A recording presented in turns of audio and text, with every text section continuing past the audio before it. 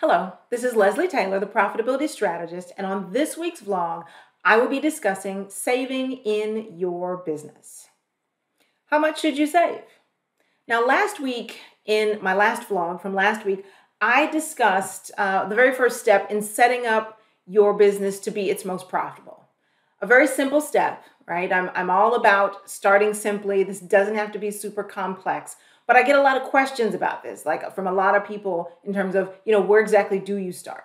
Now, have you ever wondered about saving in your business? I'm sure you've heard on the personal side of things, right, about emergency funds and rainy day funds in case of an emergency. But as far as business, what does that look like?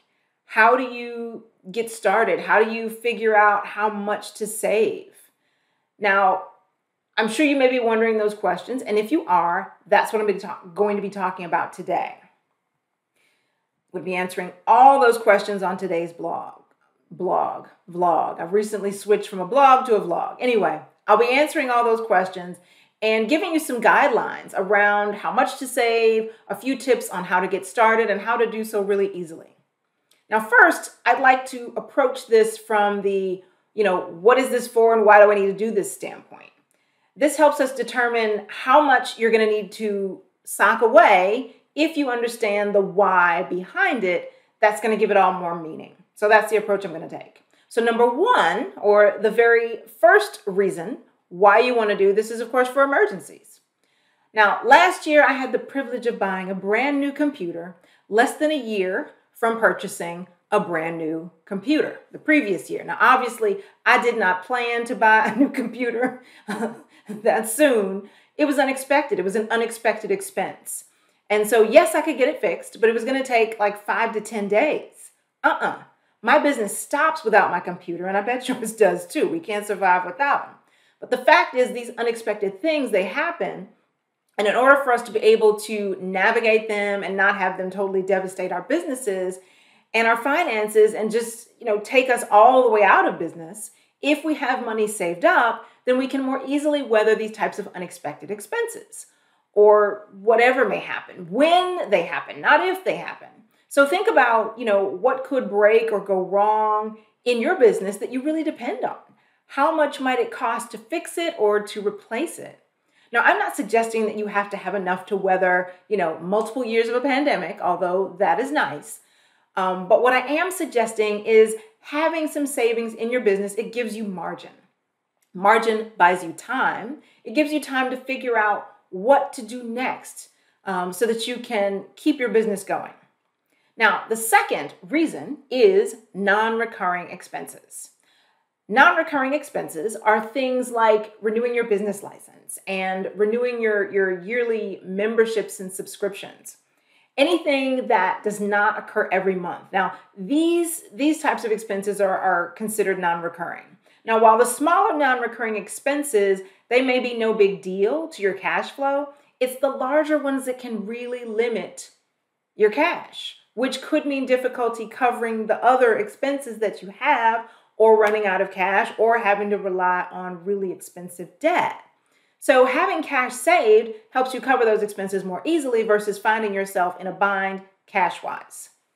Now, these can be easily planned for, right? You know they're going to come up. So one way to handle them, as you plan for the year and you do your yearly profitability plan, or profitability roadmap, as I like to call it, it's a budget. As you plan, keep those expenses in mind. So what I suggest is that you add them up and then you divide them by 12.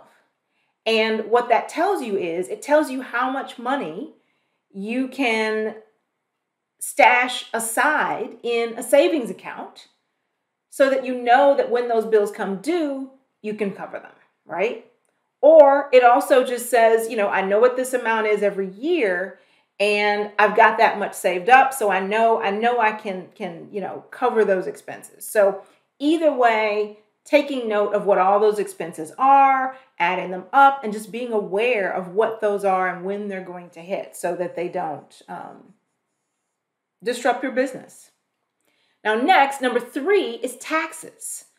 Nobody likes to be surprised by taxes, but the fact is taxes sometimes surprise folks because maybe the year goes differently than they planned, or they forget about taxes. They come every year, but some people do forget about taxes, especially when it comes to, owning a business. Now, perhaps your business became wildly successful in the last year, or the last quarter. Congratulations, but maybe you hadn't planned for that tax-wise. So there is the opportunity for many of us to pay estimated taxes, right? So that we can pay some of the taxes that we anticipate we're going to owe. Speak with your tax professional about whether paying estimated taxes is right for your situation. As well, ask them if it's a good idea for you to set aside and how much you might want to set aside money for taxes, period. Of course, it's a good idea to stay in touch with your financial professionals and your tax professional should you have any major changes in your business that includes your revenue or anything else, because it could change the amount that you owe. So talking to them sooner than later is a good thing. So it's great when your business is a success, but keep those folks informed, because success can come with added expenses as far as taxes go. Now, number 4 is droughts. Businesses have highs, but they also have lows. Even when a business experiences a low period, certain bills still have to get paid, right? Those monthly subscriptions, the rent, business insurance. If you have employees, they have salaries. Again, as with the case of the unexpected, money saved buys you time. So maybe it's time to figure out how to bring in more revenue or shift your business to serve a different market need or a different market altogether. That's what money saved will do for you. Number 5 is growth opportunities. Before you consider putting it all on a credit card or financing it in some other way, having savings might enable you to not have to reach for financing or not get as much financing if you need a loan. Now, I will stop to say this. Some businesses are going to require some level of financing. That's just the nature, right? There is such a large amount that is needed. They're going to need some type of financing or investment. So I get that. Now, if you need a loan or need financing, having cash in the bank that you saved, it can look better. It shows that you can save and manage your money better. Maybe the investors want to see you invest a portion and have some skin in the game, right? It could improve your chances of actually receiving the financing. So that is something to consider. So how do you get started? Well, I suggest you set up a separate savings account. If you don't already have one, set up a savings account. If you do have one, you might consider setting up a separate savings account just for some of these specific areas that I've talked about, whether it be taxes, whether it be growth opportunities, things like that. It's up to you. You know your business. But it's all right to start small, however, and just start with one. Consider automating the transfer of the money each month, either transferring a set dollar amount or a percentage. Now, before we go further, I want to talk about percentages because I love percentages, and this is why. Now, depending on your business model and how your business is structured, many businesses, your revenue every month, it's up and down. It's up and down. So if you transfer a set amount in those down months, your cash flow is going to be a little tighter. So that's what I love about percentages. They take that into account and allow you to still have, some wiggle room and flexibility. Consider saving between 3 to 6 months of your monthly expenses. And it's really going to depend on your business, right? We already talked about, those non-recurring expenses. What do those total up to in your business? You know what that looks like. You can calculate that easily.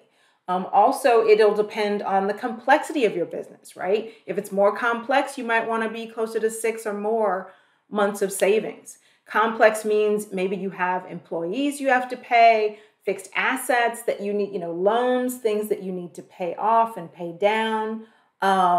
You know how much debt you have. Maybe you're renting a retail space. There's, inventory, materials. If you just have high monthly expenses, these are all things you want to consider when you figure out that number, that target savings numbers.